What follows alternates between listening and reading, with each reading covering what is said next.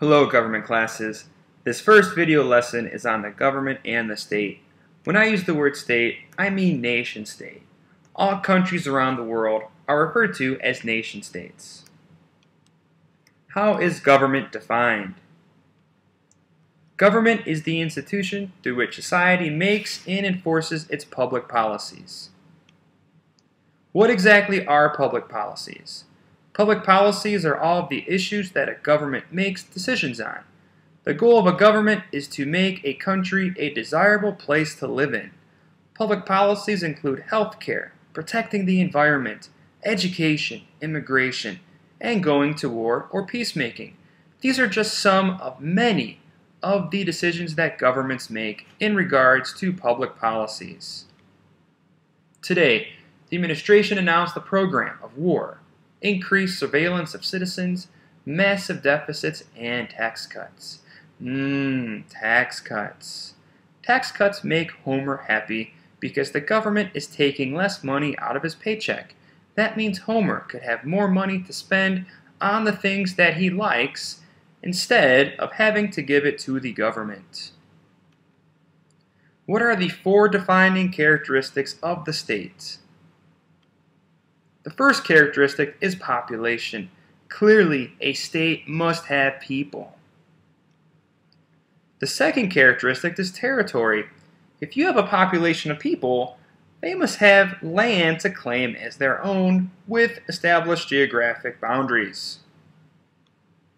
The third characteristic is sovereignty. This basically stands for freedom, as William Wallace from the movie Braveheart was trying to establish Scotland's freedom from the British back in the 13th century.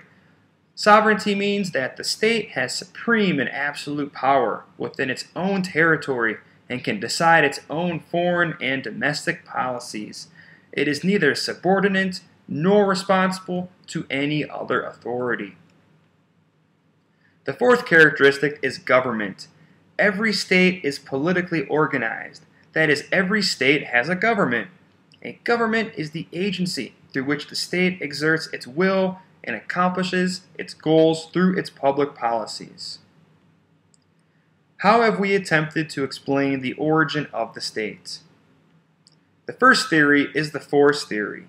Basically, one person or small group claimed control over an area and forced all within it to submit to that person's or group's rule. The second theory is the evolutionary theory. The state developed naturally out of the early family. Out of countless years, the original family became a network of related families, and once the family tied itself to the land, the state was born. The third theory is the divine right theory. God created the state, and God had given those of royal birth a divine right to rule. The people were bound to obey their ruler as if they would God. Think of all the famous kings and queens from the past. The fourth theory is the social contract theory. The most significant of the theories of the origin of state is that of the social contract. Societies establish rules and laws to maintain order. Everyone agrees to give up some freedom to promote the safety and well-being of all. What is the purpose of government in the United States and other countries? The purpose of government is clearly seen in the preamble to the Constitution. We, the people of the United States, in order to form a more perfect union, establish justice, ensure domestic tranquility, provide for the common defense, promote the general welfare, and secure the blessings of liberty to ourselves and our posterity, do ordain and establish this Constitution for the United States of America. To form a more perfect union, the Constitution was built in the belief that in union there is strength. To establish justice, we have not fully attained our professed goal of equal justice for all. However, the history of this country can be told largely in terms of our continuing attempts to reach that goal. To ensure domestic tranquility, order is essential to the well-being of any society, and keeping the peace has always been a prime function of government. provide for the common defense. Defending the nation against foreign enemies has always been one of the government's major responsibilities. Promote the general welfare. In general, these are the services that the government provides in the United States that benefit all people. Blessings of liberty. This nation was founded by those who love liberty and prized it above all earthly possessions. Posterity. To make sure the government continues to thrive so future generations will not be burdened by mistakes of their predecessors. How can we classify governments? Governments can be classified by 3 different standards. Who can participate in the government, the geographic distribution of the governmental power within the state, and the relationship between the legislative and the executive branches of government. Classification by who can participate. In a democracy, supreme political authority rests with the people. A dictatorship exists where those who rule cannot be held responsible to the will of the people. A direct democracy is also called a pure democracy, where the will of the people is translated into public policy directly by the people themselves in mass meetings. Direct democracy does not exist in the world today. Americans are more familiar with representative democracy. In a representative democracy, people are chosen to act as their representatives. The representatives express the popular will of the people. An autocracy is a government in which a single person holds unlimited power. An example of this would be Joseph Stalin's control over the Soviet Union. An oligarchy is a government in which the power to rule is held by small, usually self-appointed elite. Sometimes our government officials, such as the President and Congress members, are criticized as being an oligarchy. Classification by geographic distribution of governmental power. A unitary government is often described as a centralized government. All powers held by the government belong to a single central agency. A confederation is an alliance of independent states.